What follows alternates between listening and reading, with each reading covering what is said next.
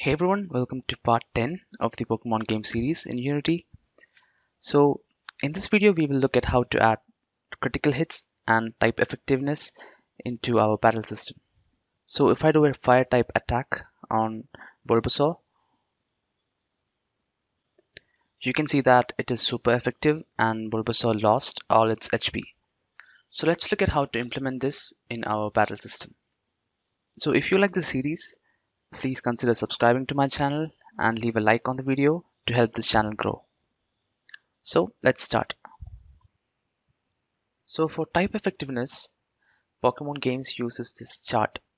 So here we have the attack types in the row and the different types in the column. So if I take the second row, which is fire, and if a fire move is performed on a fire Pokemon, it is 1 by 2. So 1 by 2 here means not very effective.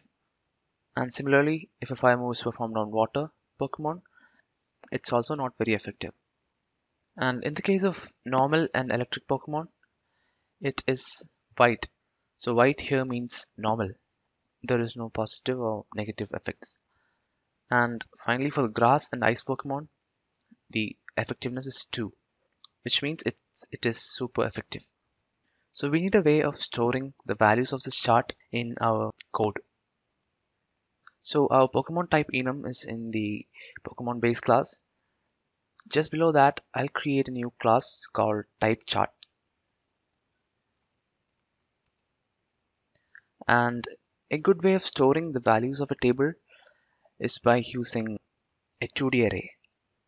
So in this class, I'll create a 2D array of float. So this is a normal array, and if I add one more of this square brackets, it becomes a 2D array.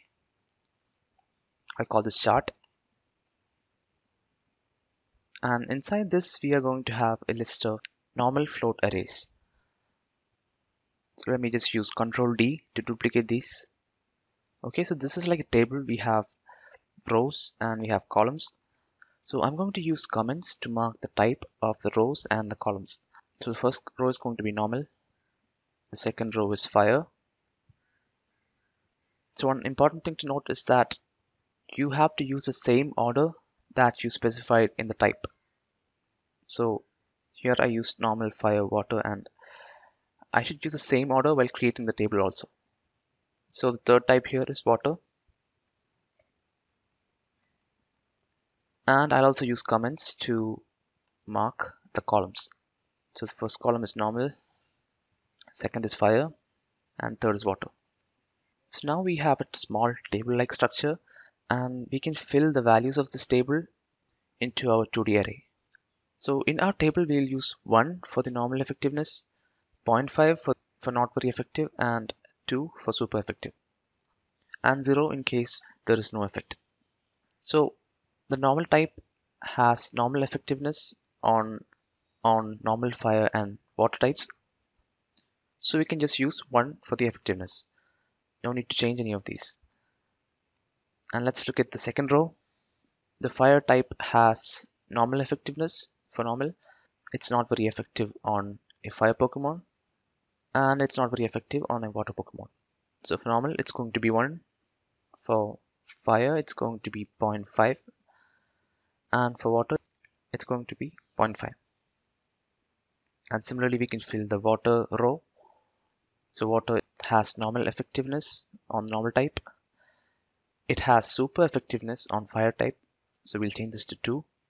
And it's not very effective when performed on a water type. So I'll change this to 0.5. So you can go fill the values for all the types. So I've already filled the values of a few more types. So let me copy paste that. I haven't filled all the types yet because I'm too lazy for that. So next we need to make this static so that we can use this directly from the class without creating an object. So next I'll create a public function which is also static called getEffectiveness. This function will return a float and will take the attack type and the defense type as the parameters. So in here, if the attack type or defense type is actually none, then I'll just return 1. So next we need to get the effectiveness from our 2D array. So each element of our enum will have an integer value assigned to it. So none has 0, normal has 1, and fire has 2, and so on. So this is the reason why we had to fill our table in the same order. So in here, the index of normal is 0, index of fire is 1. So in the enum, normal is 1, and in the table, the index of normal is 0. So all we have to do is subtract 1 from the integer value of the enum. So first, I'll try to get the row. So remember, in the row we have attack types. So I'll just get the integer value of the attack type and subtract it with 1. So similarly, I'll find the column by using the difference type. And finally, we just have to return chart of row and column. So now let's call this function when we are calculating the damage. So here I'll say float type equal to type chart dot get effectiveness. And for the attack type, I'll pass the type of the move. And for the different type, I will pass the type of the current Pokemon.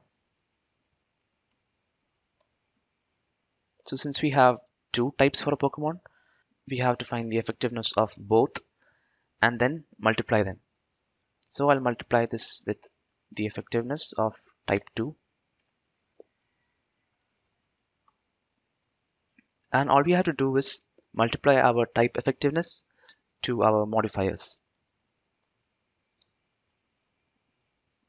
So now we are done with the type effectiveness. So next let's look at how to implement critical hits. So in Pokemon games, sometimes an attack becomes a critical hit and it'll do double the damage of normal attacks. So the chance for a critical hit is actually 6.25%. So we can generate a random number between 0 and 100. So random value will generate a float between 0 and 1. And I just have to multiply that with 100 in order to generate a value between 0 and 100. So if this is less than 6.25, less than or equal to actually, then we have a critical hit. So initially I'll create a float called critical and set that to 1. And if this condition is true, I will set that to 2. And finally, we just have to multiply the value of critical with our modifier. So we are done with the implementation of type effectiveness and critical hits, but we need to show that in the battle dialog so that users can know it was a critical hit or a super effective attack or something like that. So in the take damage function, instead of returning if the Pokemon fainted or not, I will return a class called damage details, which will have all the details of the damage. So let's create that class. I'll create it below the Pokemon class.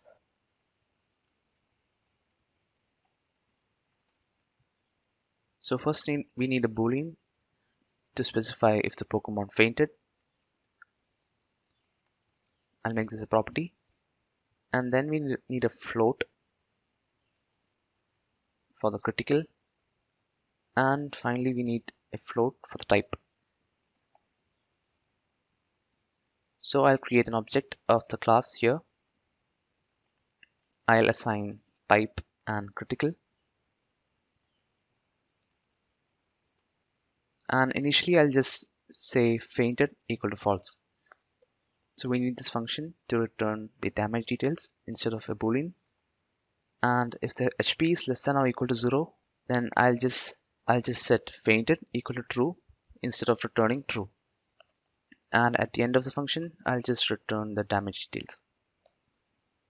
I need to put a semicolon here. So now if we go to our battle system script, we have two errors here since we were expecting a boolean. So I'll just change that to damage details. And in here I'll check damage details dot fainted. Let me also do that for the enemy move.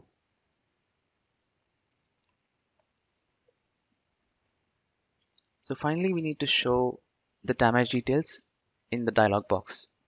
So I'll create a function for that, since the logic is actually same for enemy move and the player move. And this function will actually be a coroutine since we have to show dialogues. And I'll call this show damage details. And it'll take a reference to damage details. So in this coroutine, if damage details dot critical is greater than 1, then we'll show a critical hit in the dialog box.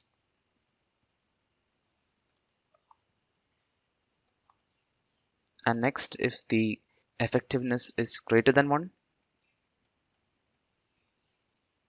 you know what, I'll just rename this variable to type effectiveness so that it is more readable. So you can just right click and rename it. And it'll automatically rename all the references, even in our Pokemon class. So if it's greater than 1, then in the dialog, we'll show it's super effective.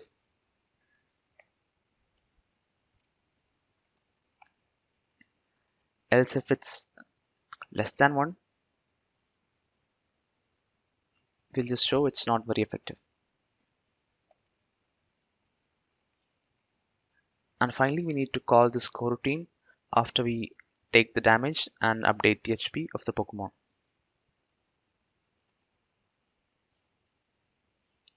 So let me call this from the player move coroutine also. And let's test the game.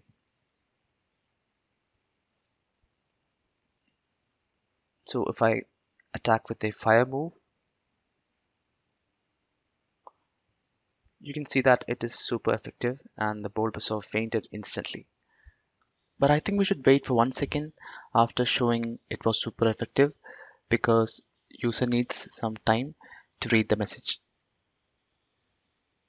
So here, after showing each dialogue, I can wait for 1 second, but let's do this in a better way.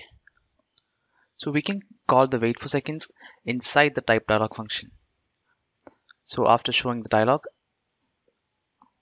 I'll just wait for 1 second by calling the new wait for second coroutine.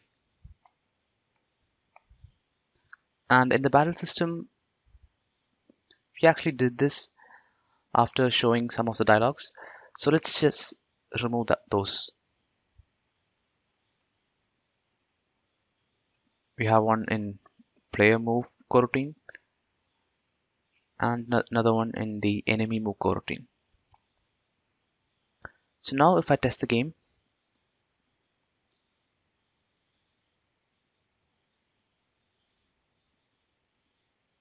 you can see that it waited for a second before showing Bulbasaur fainted. And similarly, you will get a critical hit once in a while. It is kind of hard to test because the rate of critical hit is very low. So just for testing purposes, you can actually increase the rate to something like 50. So you'll get a critical hit 50% of the time. So I'll stop the video here, and in the next video, we will add attack animations to our battle system. So if you think this video is helpful, consider subscribing to my channel and leave a like on the video. That'll really help me a lot.